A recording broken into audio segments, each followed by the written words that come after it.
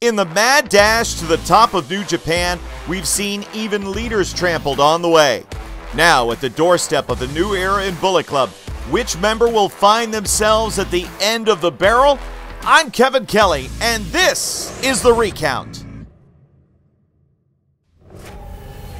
Bullet Club was in prime position to steal the spotlight at Wrestle Kingdom 10, being in 5 of the 10 matches on the card and 5 of the 8 title matches. But AJ Styles' bout with Shinsuke Nakamura for the IWGP Intercontinental Championship was the dream match everybody wanted.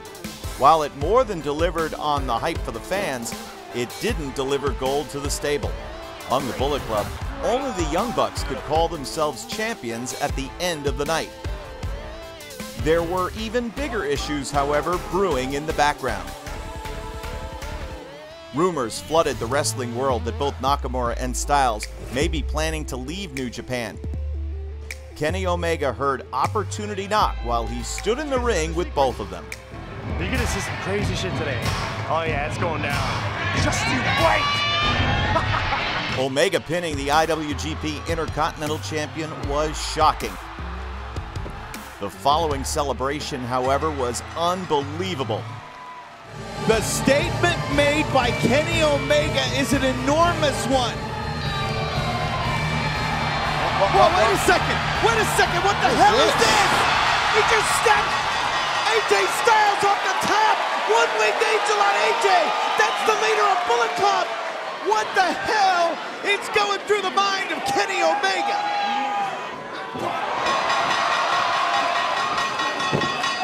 The Young Bucks seemingly trying to talk some sense into Omega. Now they've helped AJ back to his feet. Maybe we'll settle this. Wait a minute! Triple super kicks! Are you with me? Come on. What do you say, boys? You're with me or against me? Oh my goodness! Bullet Club is united around Omega, and they are stomping away on AJ Styles! The Young Bucks, Carl Anderson, Doc Gallows, and Cody Hall all joined in to expel Styles from Bullet Club. You had this coming, AJ. We gave you the big matches. We gave you the big pay-per-views.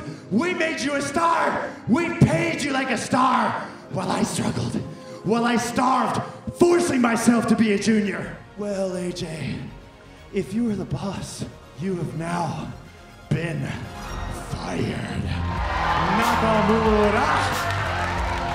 I'm coming for you, and I'm coming for your title, because the Bullet Club, we rule the world. He and the Bucks appeared to form an exclusive group in a tier of their own, an elite tier. AJ Styles. Lose. He's a fucking loser! You can't be the elite and be a loser. Omega claimed the Intercontinental Championship, a title painted in a distinct breed of strong style that was vacated by the very man who defined it. That you're scared? Now Omega would paint it in his own color, with his high-risk, high-impact wrestling, and with the Young Bucks never far from his side.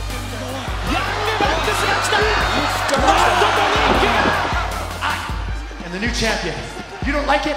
I don't care. You don't speak English? I don't care! As successful as Omega was as a solo heavyweight, the trio of the Elite was its own force to be feared in New Japan. Capturing the new never-open-weight 6-man tag team championships. Their antics angered orthodox performers and fans. Sorry, we're at the forefront of professional mother-heffing professional wrestling. Omega crested a wave of momentum, and in the summer of 2016, achieved what most thought impossible. On his very first attempt, he became the first non-Japanese wrestler to ever win the G1 Climax. 1, 2, 3! Yes! He did it! He will not raise the flag in the G1, but instead will wave the Bullet Club flag. The accomplishment granted Omega the main event of Wrestle Kingdom 11, bringing an unprecedented number of foreign eyes to both New Japan and Bullet Club, but the duality between the group and the Elite became noticeable. We are the Elite. Grovel at our feet. Treat us like the kings we are. Bullet Club would be joined by the likes of Adam Cole, Hangman Page, and Cody. This is Camelot. This is a round table. Mediocrity loves company and so does magnificence, and this is fucking magnificent. For founding member Tama Tonga, memories of being overshadowed pre-Bullet Club were beginning to surface. You wanna be the leader of the Bullet Club? Huh?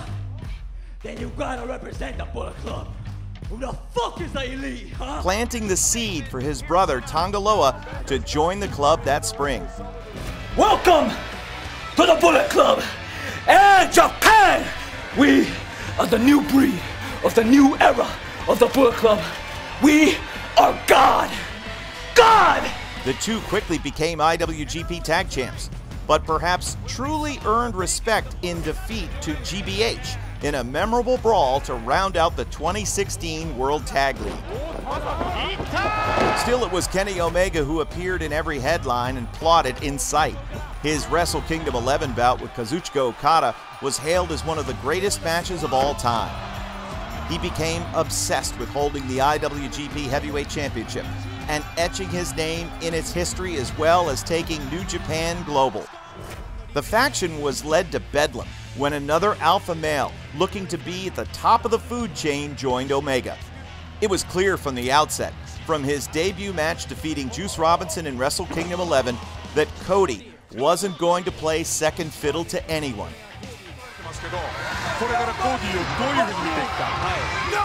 And it was only a matter of time before Cody made a play for the authority of Bullet Club. Dominion, June 11th in Osaka-jo Hall. Okada and Omega locked up in a rematch for the IWGP Heavyweight Championship. This time, the indiscreet new member almost cost Omega the match. Cody's gonna throw the towel in. What is he doing? Don't let him do it! Prevented from throwing in the towel, Cody watched as the champ and challenger go to a 60-minute draw. What at first seemed like the American Nightmare showing concern for his teammate looked like he wanted to take Kenny's place and challenge Okada instead. Congratulations! The IWGP champion once again! You were afraid to measure yourself against a goddamn superstar. There's your challenge. Although unsuccessful, Cody still plotted to wrest control of Bullet Club. Rather than stab Omega in the back, however, he attacked his heart. Kota Ibushi was dealing with serious injuries and mental exhaustion, leading him to wrestle a very limited schedule throughout 2016 and the first half of 2017. But now, Ibushi was back, and the possibility of the Golden Lovers meeting was tantalizing. Ultimately, Tetsuya Naito put up a roadblock on that possibility. Exhausted after the intense bout, Omega was assisted to the back where Ibushi awaited him. Cody, who was feeling out a potential coup, took note of what he found to be Omega's biggest weakness. A single match for Wrestle Kingdom 12 was what the American Nightmare not only wanted, but needed.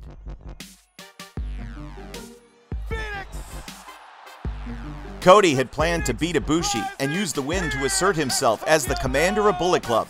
Cody was the one who challenged the down-and-out Ibushi, who came so close to capturing that Intercontinental title in Power Struggle. Immediately after submitting David Finlay to win the 10-man tag at New Year Dash, Cody knocked down the first domino in his crooked plan. Cody is going after Ibushi. Yeah, he wants revenge for last night. Take him out. Whoa, wait a minute, it's Omega! Kenny Omega! What the hell is this? What the hell? Listen to these people, they're going nuts! Did Omega just make the save for Ibushi? Kenny's the leader, I think that's Yeah, obvious. Omega did not mince Cody words. doesn't like He it. told him right there that he's the leader. Desperate to hold on to the strings of the unraveling faction, Omega made an enormous offer to a recently returned rising star. We need unity. I know exactly what we need. Switchblade. Wow! So Kenny Omega says the path to unity for Bullet Club is through Switchblade Jay White? I always known what you could be. Look at you, you're the complete package. And so, welcome to the club. Wow. This is the path to unity. Stop the infighting. And Switchblade is now a main guy. Wow. Courtesy of the leader of the Bullet Club, Kenny Omega. Yeah. News being made out of New Year's Dash. Wait a minute! What the hell? No! Blade Runner! What is that? I'm taking your bow now. White's attack set the scene for a U.S. Championship title defense at New Beginning in Sapporo. Switchblade would score the biggest win of his young career in a shocking upset to become the second ever U.S. champion. But again, the big story came after the bell. What the hell? Through the house. People wanted to see it win. And now it looks like Hangman Page is wasting no time to perhaps challenge the new champ. What's this about?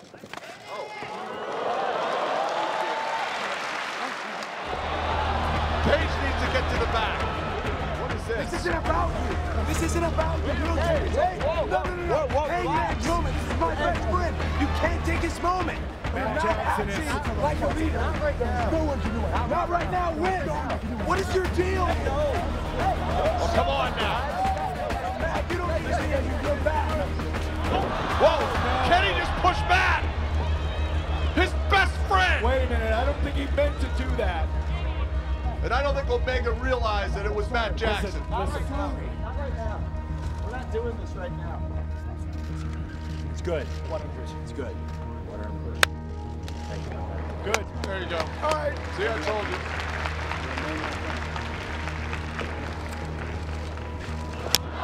What the hell? What? You son of a bitch! Prick! Crossroads! Why would you give him the chair? And Page has got Omega. Wait a minute! What is this? Ibushi! Ibushi! Ibushi! Kota Ibushi has just saved Kenny Omega!